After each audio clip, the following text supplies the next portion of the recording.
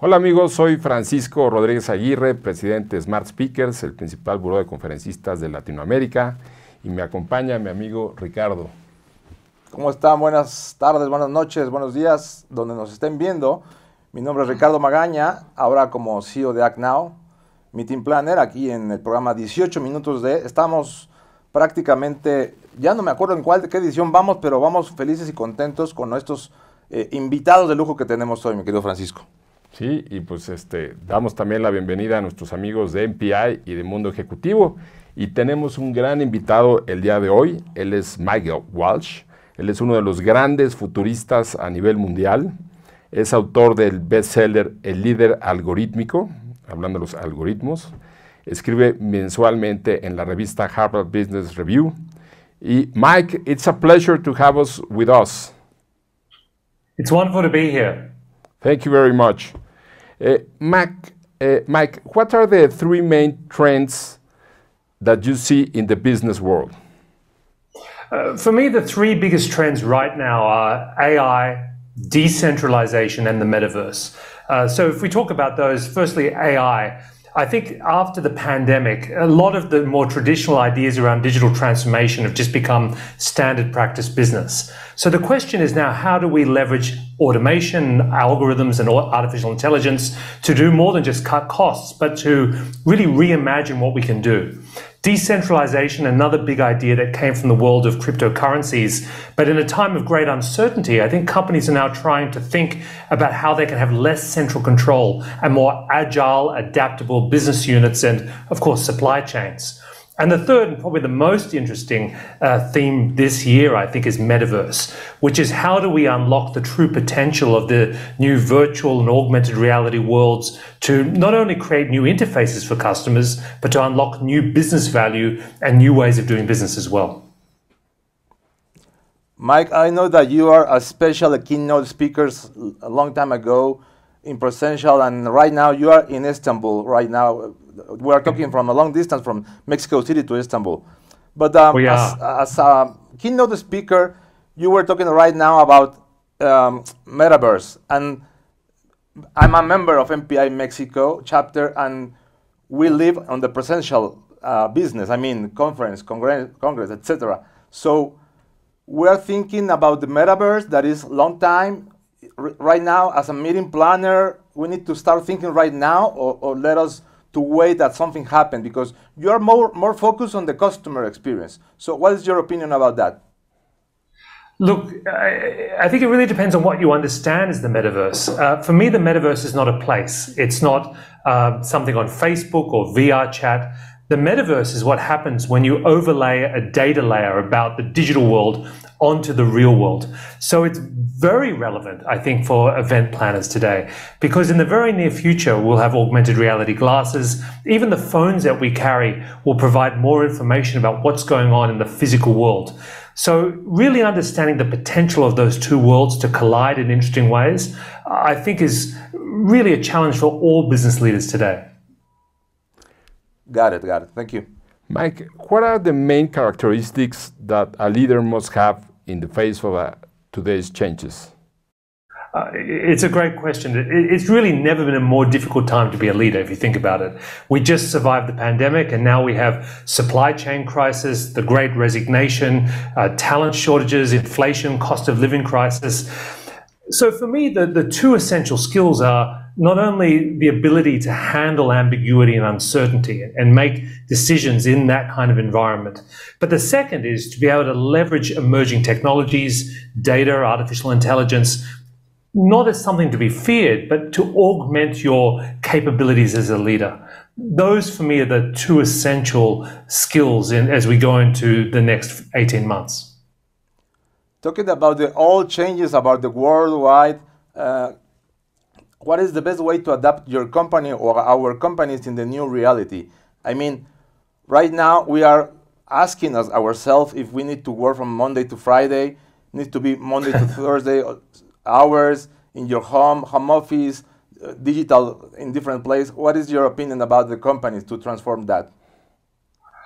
Well, it's been a very difficult time, I think, for many organizations because we used to have a long runway on disruptive change. So people used to like to hire people like me to talk about things, and then they'd say we can do this in 5 to 10 years. After the pandemic, we had to change everything at once. So now I think is really an interesting opportunity to ask ourselves, well, okay, what kind of business do we really want to be in? What things from the past do we want to bring back? What do we still want to change? And what are some of the things that we've learned that we want to keep? So the best way, I think, to embrace this moment of change is radical immersion. This is not something that you can study on the internet or you can benchmark your competitors. This is a time where we have to embrace experimentation. We have to try new things. We have to adopt new business models. And we have to make sure that the people in our organizations are really exposed to these new trends rather than just, reading about them. Mike, how do you drive innovation and transformation in the business? For me, transformation really comes down to culture. And when I say culture, I don't mean our shared values or the mission statement of the organization. For me, culture is a kind of an operating system. It's like the software that our company runs on. And it governs how we interact, how we communicate, how we make decisions, how we collaborate. And it's probably the single most difficult thing to do is to make useful optimizations and changes to that cultural operating system. You can't steal someone else's code. You've got to find the things that are working in your organization and basically amplify those. So when you look at the organizations that are successfully embracing transformation today, that's what the leaders are doing. They're focusing on culture. Thank you, Mike. We have to rethink how and where we work. I mean, and maybe we talked before about it, but is maybe the place, because you have been talking about, don't try to do a benchmarking, just dive into the intelligence information or the data business, etc. So what about your book? Because you have a bestseller, the algorithm leader about it. So what is going about your book? Even not trying to be a spoiler because everybody needs to buy it, but what is talking about it? My book, The Algorithmic Leader, How to Be Smart When Machines Are Smarter Than You, came out in 2019, just before the world ended. But in many ways, it was a good time because I thought a lot of those ideas would take 5 to 10 years to become relevant. They basically became relevant in 3 months. And I think the big learning from that book essentially was that we live in a new age. I call it the algorithmic age, in which artificial intelligence, algorithms and automation are increasingly shaping the way that we deliver products and services to customers and how we run and design our organizations. So to be effective in this new environment, leaders need 2 very different sets of skills. On one side, they need a deep understanding of human complexity, how to motivate teams, what is a great customer experience. But they also need a set of new skills around how to understand how to leverage technology and data and automation to augment their capacities. And really that calls for a different kind of leader. And if you think about the old type of leaders, take Microsoft.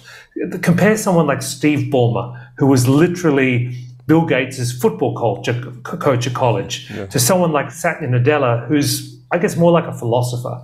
And it shows you how much we've changed in really just a short period of time. Mike, where is the future of work going? What do you think is going to happen with the work? Well, I can tell you one thing for certain. The future of work is not just remote work. Everyone's talking about remote work because in some ways it's the most obvious symptom of how our world has changed in the last 18 months.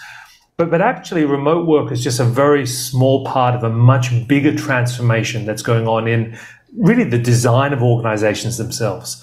This is something I talk about a lot, and I say there are 5 characteristics about the future 21st century organization, and they are mobility, autonomy, memory, objectivity, and velocity.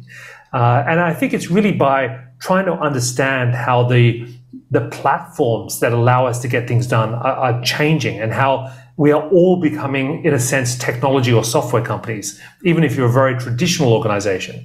It gives you a bit of a clue as to just how much is really changing when it comes to the future of work. Mike, talking about artificial intelligence and bringing it to the real life, because it's a topic that everybody talks, but nobody understands that right now, to be honest. How can we take advantage of them, talking specifically in the meeting business?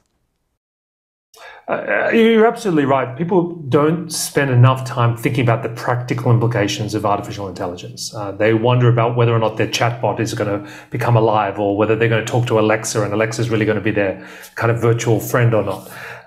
But there are very practical implications. So I see three big shifts as a result of AI. The first is the shift from the idea that we are selling products and services to we are building platforms.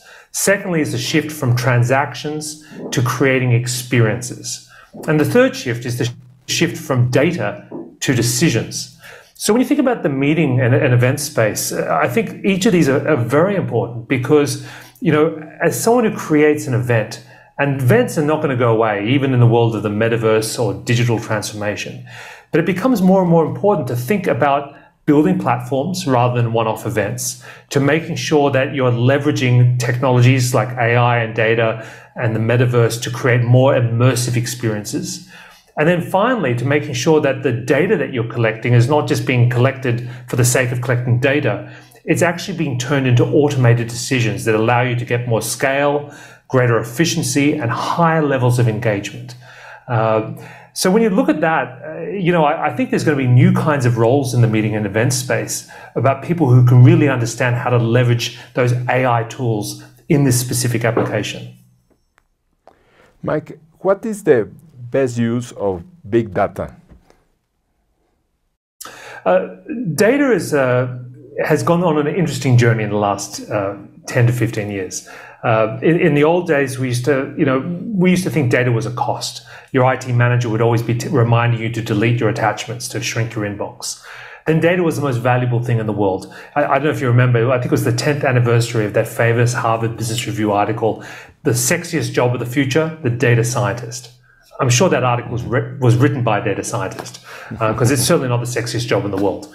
But where we're getting to now is what I mentioned before, which is that data in itself is useless unless it is operationalized into the design of your organization to facilitate and automate smarter decision making. So if you aren't putting your data into action on a daily basis to give you better insights, to increase your efficiency or allow you to be smarter, then it's really not being effectively collected. Mike, we have been talking about a lot of topic points, mainly in the innovation and the changing. And you were saying right now that you are thinking that in the future, remotely work is not going to happen, but it's going to maybe the hybrid. We are in Mexico City, where at least 25 or 30 million people around here.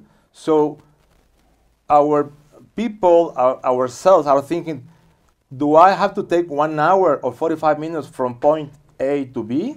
That's the question that we have been doing the last 2 months in order to say, okay, we need to go to hybrid instead of work everybody in their home. So I know that there's not happening in Peru, maybe not in Colombia or even Chile, talking about Latin America, but have you thinking about that major cities that needs to be work in outside of the borders or different place, something like that?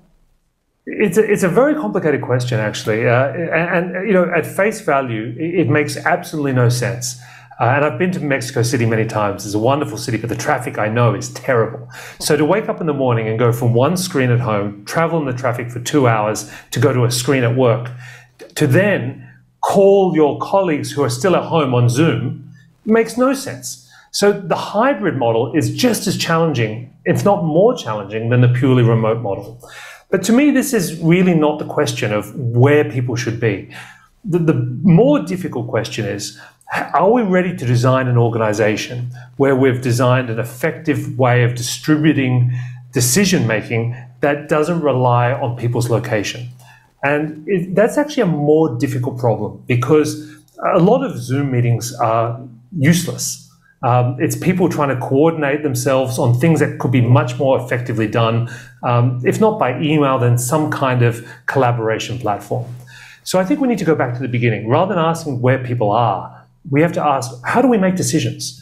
How do we use automation more effectively to make sure the decisions we spend time on are the ones that human beings should actually be spending time on? And when people do get together, are we doing enough to really build culture and teamwork and collaboration? Remote or hybrid work is fantastic if you've been in an organization for a long time, you've worked with your colleagues for a long time. But if you're new to the organization, you don't have an existing network, you don't have a mentor, it can be very difficult and very alienating for that new talent. Mike, what would be the three main suggestions that you would do to a leader in this new world? I would say the three most important pieces of advice I would give is, number one, when you automate, elevate. So as you start to look for ways to use more technology, to be more efficient, to eliminate some existing work tasks, don't get rid of your people. They've been with you for a long time. They've been very loyal. They understand your culture. Give them the skills and training that they need to be smarter, to adopt in this new world. The second piece of advice I would say is don't work, design work. And what I mean by that is your job in the future is not actually to do your job. It's to find ways to destroy your job. And I know that sounds counterintuitive, but what I mean is if you spend every day thinking of smarter ways for your job to be done, that's actually the most valuable thing that any human being can do, even in a world of smarter machines. And the final piece of advice is something I mentioned before: embrace uncertainty. It's not going to go away. This time of chaos we live in now is basically going to be what the next decade is going to be like. The people that can thrive in this environment, that can learn to be more probabilistic, who can be comfortable with higher levels of uncertainty, who can use data, to really improve their own odds of making better decisions, those are not only the people that are going to survive, they're going to be the leaders of the future. Okay, Mike. We are ending our program today for 18 minutes. That's the name in English. But we are very thankful, Francisco and myself, to having you in this period about this, joining us with your experience, with your storytelling, with all your experience. Thank you from Mexico City to Istanbul. So we are finishing right now. Right, Francisco? Thank you very much, Mike. Muchas gracias, amigos de Smart Speakers, MPI y Mundo Ejecutivo. Nos vemos en el próximo programa de 18 minutos. Hasta luego.